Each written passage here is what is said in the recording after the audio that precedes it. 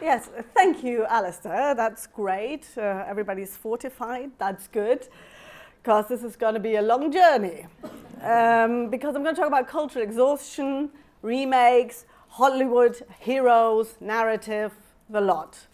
And as you may know from the blurb, and as you maybe have seen this year's Academy Awards, the comedian, the host Jimmy Kimmel, joked, all the 10 highest-grossing films of this year were sequels and franchises. They say Hollywood is running out of new ideas. I mean, poor Steven Spielberg had to make a movie about Steven Spielberg. Which, of course, he meant The Fabelmans, Spielberg's semi-autobiographical movie, which did not win any awards. So this statement, I think, captures the feeling of many that artistic creativity in general, and film in particular, are in a particular self-inflicted doldrums. It seems ours is an era of endless remakes, repeats, reboots, franchises, cinematic universes, cinematic multiverses. So everybody seems to be asking what actually happened to creativity. So in the next 30 or so minutes, I want to explore why it feels like we're watching the same film again and again, what this has to do with the way Hollywood constructs its narratives, and how the times we live in today are out of tune with this way of storytelling, or better still, how the way we relate to one another in our current political moment has changed the way we relate to the characters on screen. So first of all, I thought, let's actually investigate this and see, is it actually true? Are we just living in an era of remakes? And I looked at it, and it is true, right? But actually, it's not remakes as such, because remakes, since the silent era, remakes have been the staple of filmmaking, of Hollywood, Europe, Asian cinema. It has just been basically retellings of old fairy tales and myths. I think there's like 100 versions of The Christmas Carol, 60 versions of Dracula, and most of them were done in the silent era. But what has exponentially risen over the past 30 years here is sequels. Sequels, and with it, franchises. And that's significant. So we are almost at a time here, sort of a late 2000s, where, remakes, sequels, reboots are far more dominant than original movies. So, and the sequels seem to be making more and more money as well. So 2017, the highest grossing films were Iron Man, Star Wars 7, and Avengers, I think Age of Ultron. And they grossed around $2 billion each, right? That's possible because they would be successful internationally. Fast forward 4 years, and films like Avatar: Way of Water, the two other Avengers film, Infinity War, and which one's the Endgame, $3 billion. These numbers are mind-boggling. So I think it's only wise for movie production companies to make these kind of movies. There's a guaranteed audience for this, and they seem to be making a lot of money. So the numbers tell us that, commercially at least, it makes sense to invest in making movies that have a guaranteed audience. I'm just going to put this away. But I don't know if you remember, up until like 25 years ago, sequels used to be a joke, didn't they? When Beethoven III came out, it was like a shameless cash-in, right? Every sequel, but something changed in the late 90s. And suddenly, sequels became a lot more profitable and popular than the originals. And that started with Toy Story 2, which really outsold Toy Story 1, and then just continued with the Harry Potter franchise, Pirates of the Caribbean, Lord of the Rings, which each film subsequently just was far more successful than the previous one. So, so it's worth pointing out the difference between sequels and remakes. As I said, remakes have always been the staple of cinema. But what we are experiencing now is that remakes are not remakes in a traditional sense. They feel like sequels now. The shift is, as the film critic Sushe Mehota describes, from story-focused movies to the experience-driven kind. We're not shown a radical reimagination of the original conflict, which makes us, the audience, active participants in the story, active subjects in the movie. Rather, today's remakes are an adaptation of the original for the contemporary mores of politically correct modes of representation and identification. Might have seen some of these. So in these films, we are passive spectators, passive subjects that hope for an experience of our own prescribed identity being fed back to us. Just a quick example. And this is actually what I want to talk about. What are the old modes of storytelling? Why are they still dominant? But why do they not work anymore? And why that is the malaise we are actually experiencing and everybody is feeling and trying to put into words. So what is this exhaustion? What are we exhausted about? And a way to approach this question in relation to cinema is to understand how the mode of Hollywood storytelling operates, how they make us, the audience, relate to and participate in the narrative. When we do this, we can very quickly see that this seems to be problematic today. Ultimately, what is blocking our enjoyment is the way our historical moment obstructs us from a traditional identification process with the narrative and the characters within the narrative.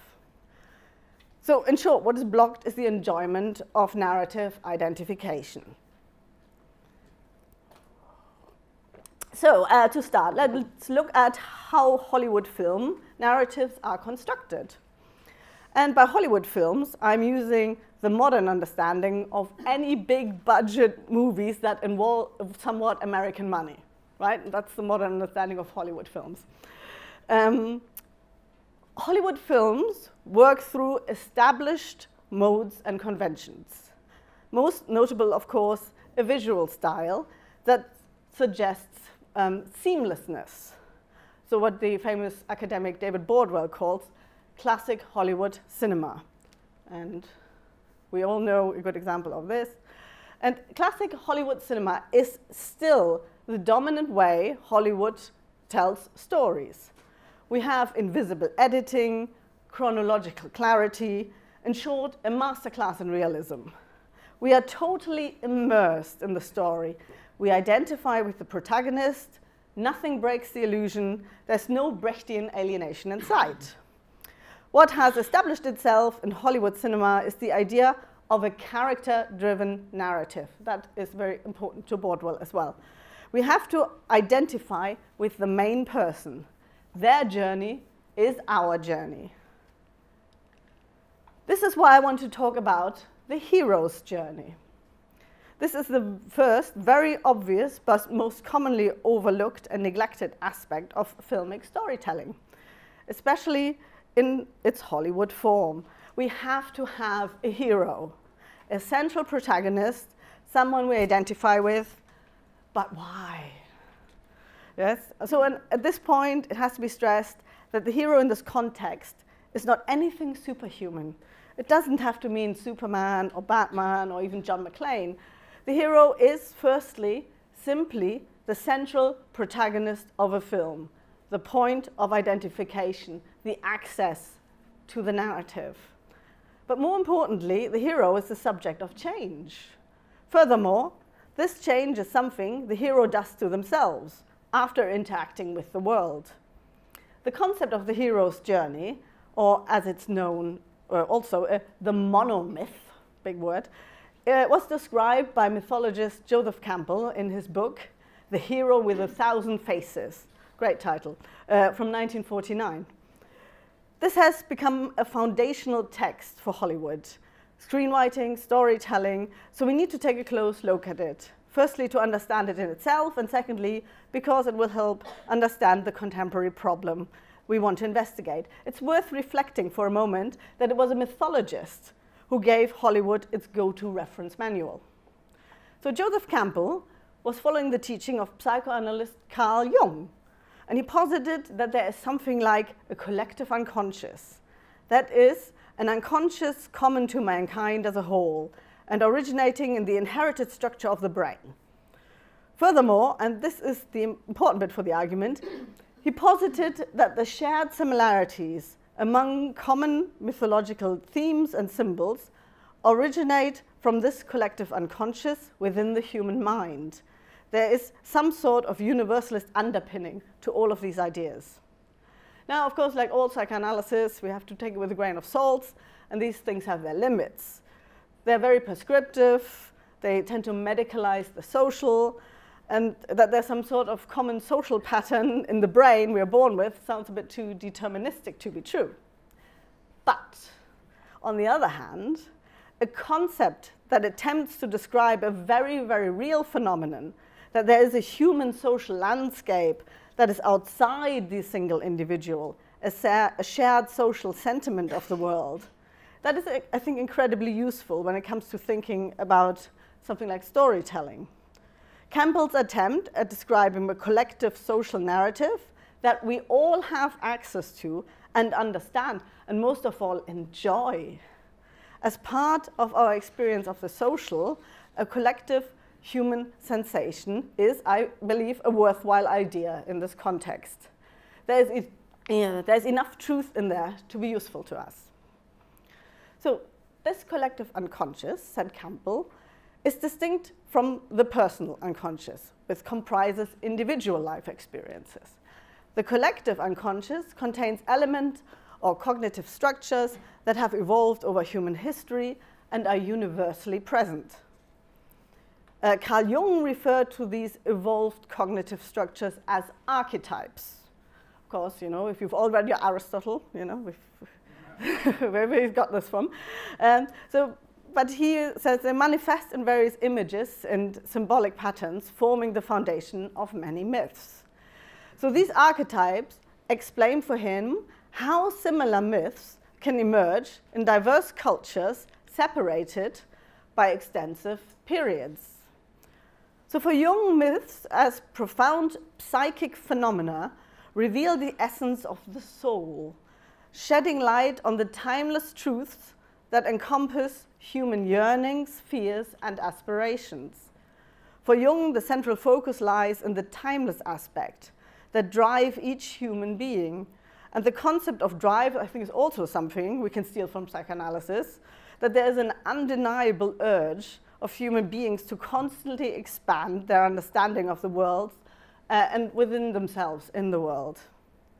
So myths here serve as a medium to make the unconscious conscious, recounting the tales of individuals undertaking heroic journeys in their quest to actualize the higher potential and discover their unique pathways to bliss. Such myths, abundant across different cultures throughout history, share a common pattern known as the myth of the hero's journey.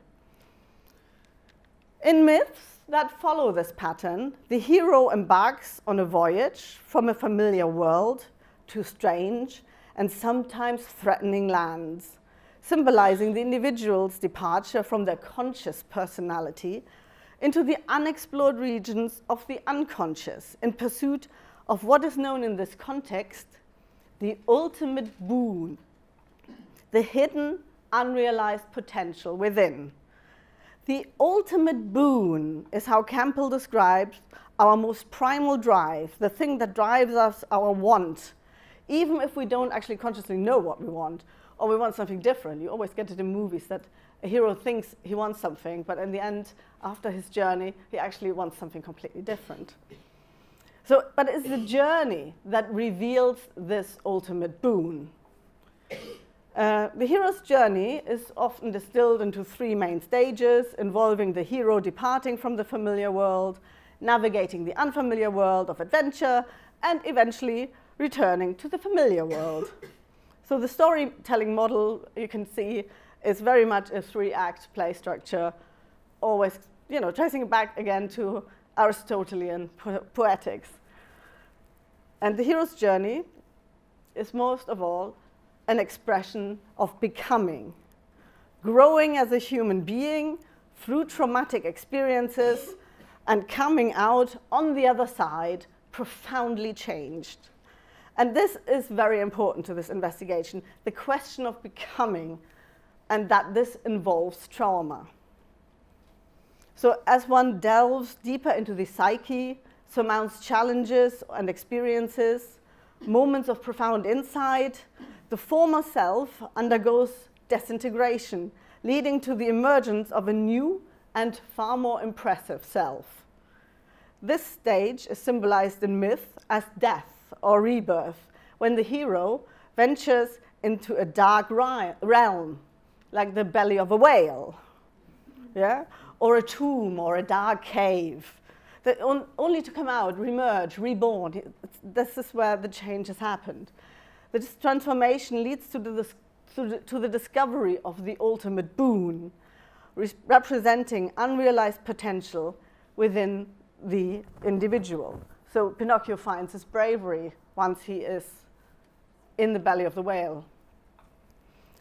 So finding the ultimate boon is always meant to signify, as Campbell says, an expansion of consciousness and therewith of being, illumination, transfiguration, and freedom.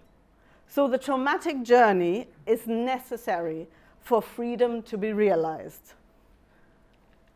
So now you can actually see how this whole myth thing is essentially a template for pretty much every Hollywood movie you've seen, and how ingrained this concept is in Hollywood storytelling and narratives.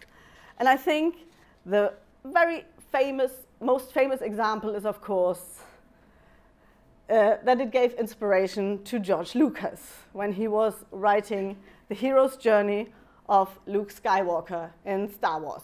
He very openly admits that he was a big fan of Joseph Campbell's book.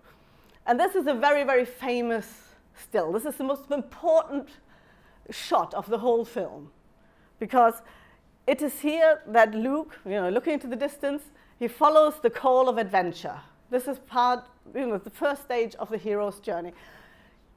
He neglected the first call of adventure because it wasn't necessary then. When R2-D2 just says, it shows him the film of Leia wanting to be rescued. No, here his aunt and uncle have just been murdered, and he realizes that he cannot no longer resist the call to adventure. And it is this very shot where we can see him accepting his fate. Beautiful stuff.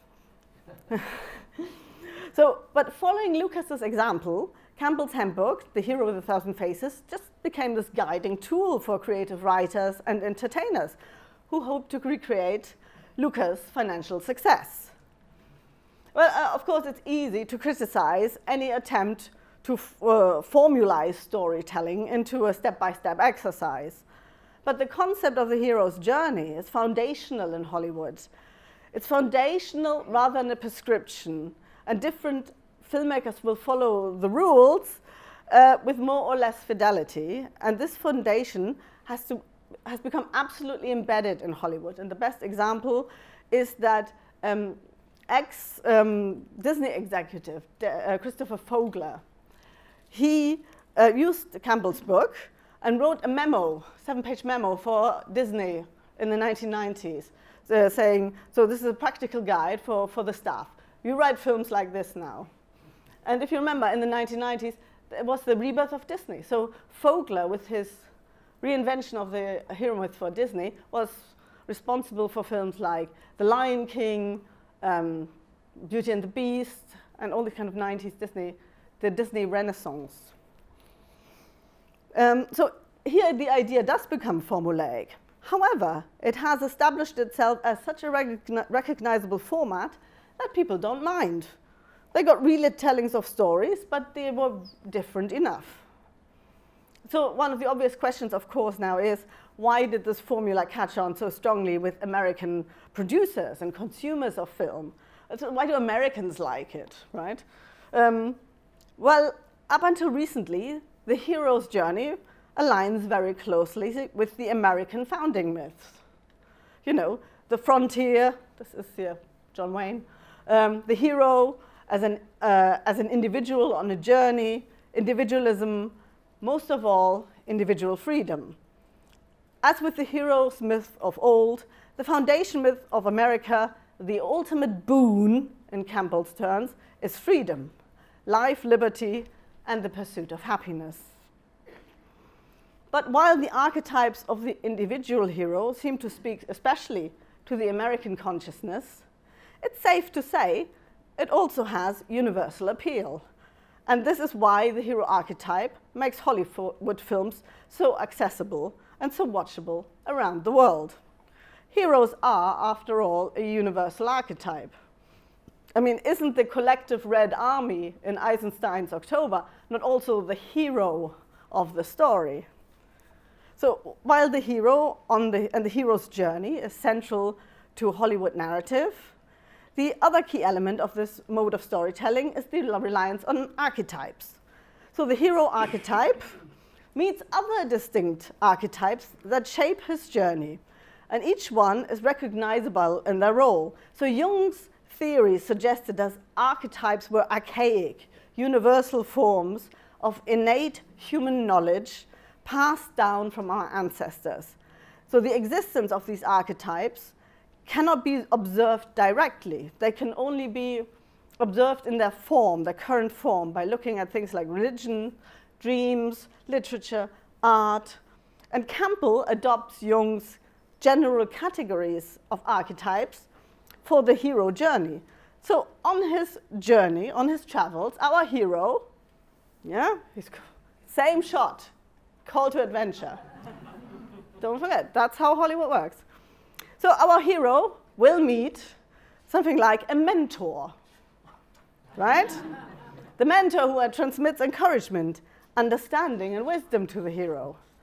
The hero will meet an ally, somebody who will join him in his quest for the ultimate boon. He will meet a trickster. A trickster sometimes supplies comic relief, but ultimately he will trigger a catalyst of change because he's so chaotic sometimes. Accidentally, he will just set things in motion. Our hero will meet guardians. Guardians are characters who serve to challenge or obstruct the hero's journey and stop his progress. And most of all, he will meet a shadow. The shadow, often considered the villain of the piece, but actually it's the bit that shows the unrepressed desires of the hero. He's like his counterpart, but who wants the same thing as the hero. He wants the same ultimate boon. Lord Farquaad also wants, to live happily ever after with Princess Fiona as his wife. But he doesn't want to change. He knows this. Shrek has to go through a whole palaver to actually understand that that's what he wants. The shadow is the one who says to the main character, we're not so different, you and I, because they're not, right? So archetypes are more than just characters. They are those who shape the individual on their journey of becoming, their journey to realize their full potential. In filmic terms, they are often sidekicks, secondary characters, and so on. Now this formula, this way of thinking about stories and myths, has been to a large extent and is still crucial to understanding Hollywood and Hollywood narratives. And this is equally true, although it might not be as immediately obvious, of new Hollywood. The directors that created the big films of the era, after the big studios. So people like Spielberg, Lucas, Coppola, Kubrick. So they would define the cultural moment of 60s, 70s, 80s America and create epic tales of American heroes based on the hero archetype. They often turned them on the head, and the anti-hero trope was born. Protagonists who lack attributes such as idealism, courage, and morality. However, this retelling of the American dream still relied on a collective consciousness that could relate to these archetypes of heroism on concepts of fundamental human qualities such as bravery, cowardice, and the like. As Jung says, archetypes are always in flux. They are of their time and express the collective consciousness of their time. They are on the one hand eternal, but their individual manifestations cannot take on anything other than contemporary form. They are also always of the moment. So how relevant is the hero's journey today? So the hero's journey is still fundamental to Hollywood. It is still the template. It still makes the most money. It's still the most successful, but it feels different. It feels like we are no longer part of the hero's journey in the same way. We are watching something else. It is also obvious, just looking at the state of contemporary Hollywood cinema, that the nature of films being produced and watched has changed drastically. Clearly, the heyday of Spielberg seems to be over. Steven Spielberg is the model that everybody imagines when they think of the perfect Hollywood film. You know, he pioneered the classic Hollywood blockbuster, a film that could be original, standalone, have artistic merit, and could be massively commercially successful. You know, from E.T., Jaws, Indiana Jones, and so on. In their day, they were the biggest movies made, and at the same time, the most original, the most novel. Today, the idea that an original film could also be commercially huge seems to be too strange to be true. So, you know, there's no such phenomenon like E.T.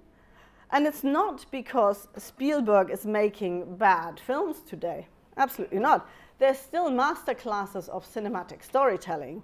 So from films like Ready Player One from 2018 to his remake of West Side Story, these films are absolutely flawless and they are beautiful. If you haven't seen them, I would really recommend them. They're beautiful films. But we cannot relate to them in the same way. Why? Because now we are expected to be spectators, not participants of the hero's journey. When Spielberg asks us to identify with his characters, it feels wrong. And this is where I think it's actually important to look outside cinema for an explanation of what's going on and to try to begin to understand why it feels as if cinema can no longer imagine new stories. The reason I took time to explore the hero's journey as a mode of storytelling is because I want to argue that it's antithetical to the contemporary understanding of what it means to be a person, and that the idea of archetypes is antithetical to how we are supposed to relate to one another. There are tensions on the one hand between very embedded, habitual modes of storytelling, premised on a particular understanding of what it means to be a human, that are perfected and expressed most clearly in Hollywood cinema. And on the other hand, contemporary ideas of what it means to be human. And I would say the world outside cinema has changed. And what has changed most profoundly is how human beings relate to themselves and to one another. What has become problematic is things like subjectivity and intersubjectivity, the idea of human beings as human becomings, active subjects changing themselves has become problematized, as well as the idea that other human beings can be profoundly understandable through our human social condition, that we can identify with someone in a profound way outside rigid, shallow identity categories. So let's look at the first category, the idea of the subject and the self, and see how profoundly out of tune with contemporary sensibilities it is. To do that, it is necessary to talk about the idea of the true self. So film, especially Hollywood narrative, is caught in the tension between the demands of its own cinema form and logic and the demands of the exterior world, of an audience who cannot be expected to change or become, to whom the idea of becoming may be too violent or too strange. Think of the motto of our age, be your true self. And this is the perfect distillation of an attitude towards what it means to be a person and a human being. And it is an attitude that forgoes the idea of becoming in favor of being. Insofar as we're supposed to change it all, it's to do work on ourselves to become slightly less dysfunctional in our true version of ourselves. And the highest goal given to us at the moment, the new categorical imperative, if you will, is that you can only be your true self and to become somebody else and experience the demand to become somebody else is violence. But thinking back to the hero's journey, trauma, the trauma of subjective change is essential to the hero's journey, as well as an essential part of becoming, and it is essential to then realize freedom. In the realm of myth, as Campbell points out, the threshold guardian assumes the whole role of harbinger of panic, right? The dragon in Shrek. And for those ill-prepared to confront him, just as in the course of our real lives, facing our rejected personality can prove arduous and distressing. So straight away, it is obvious that the hero's journey, the fundamental mode of Hollywood narrative, is at odds with the cultural moment we're in, especially in how we're encouraged to think of ourselves as human beings. The other important tension that is important to reckon with, and somehow is around intersubjectivity, so how we relate to one another, and what this does in our way to inhabit narratives. So the contemporary way of understanding how we relate to one another is best understood through the idea of empathy. You know, Barack Obama, 10 years ago said, oh, we've got this empathy gap, it's a big thing. So there's only empathy as a solution of how we can relate to one another. So slowly but surely, what has happened is that the idea that we have an ability to understand one another intellectually and socially has been eroded and replaced by the idea that the only legitimate mode of intersubjectivity is through feeling another's pain or empathy. The problem with this for Hollywood is that the spectator identification, our ability to inhabit a narrative and understand archetypes, to be with a hero on their journey, does not work like this. That empathy is not enough to make that work. The monomyth is premised on an essentially universalist outlook, and in spite of everything, still works through the reality of our shared humanity. It only works if we can inhabit the main character. Their needs are our needs. We are identical for the time of the narrative. So, because sociological, political questions outside the realm of fiction, of who we are allowed to identify with and how and what that identification means, the same questions in relation to fiction and narrative have become incredibly fraught. From this tension, in some sort of attempt to manage this tension, comes the idea of representation. Representation is the demand placed on fiction to traffic in specific identity categories, and that furthermore, the demand that these identity categories are the legitimate way our audience should approach and appreciate narrative. So my proposition is here that these demands of on-screen representation make it impossible as an audience to give ourselves permission to understand and enjoy narrative and archetypes. We are not allowed, right? There's an inner policeman now that tells us this is wrong. And I think the best example I've had lately is watching The Little Mermaid, because it really embodies these two conflicting ideas that the film carries. On the one hand, it's a fantastic, sweet film, and Halle Bailey is awesome in it. Watch it. Apart from that, it is still, the kind of same coming-of-age story, as before. It's told in the traditional hero journey mode. The whole film is absolutely a Hollywood film. It's built around the kind of trauma that she goes through, her journey as a mermaid, and she undergoes the trauma of coming of age.